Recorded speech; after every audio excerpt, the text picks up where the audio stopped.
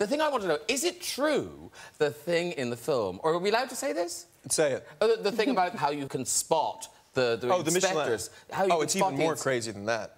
Yeah, I mean, the fork maybe is a little general, but they have, in certain kitchens, they have actual, like, mug shots, like, all these photos of people that who they think are part of the Michelin Guide, so that they're constantly looking at. It's unbelievable the depths to which they go through. It's really hard for them to know. There are still, Mario Batali was saying, he's like, it's still such It's harder in America, but in Europe, it's easier. Is it the same guys who go all around Europe? There's like, I don't know, there's like 40 or 50 of them or something like that.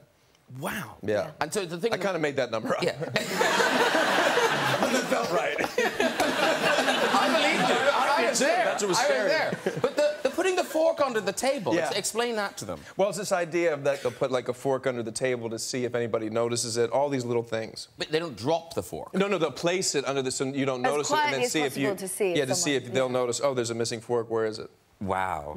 But don't try that at Nando's, I imagine it was... Now, we've all... What is Nando's? I don't even know. It's like a chicken bake. Oh, yeah, Nando's, bro. Nando's is a thing here, but you don't have it in America. No, you'd love it, though. He would like it. What is it? It's like chicken. A lot of chicken. Yeah. Chicken plates? Chicken done several ways. I like that. That could be on their poster now. Sienna Miller, it's like chicken.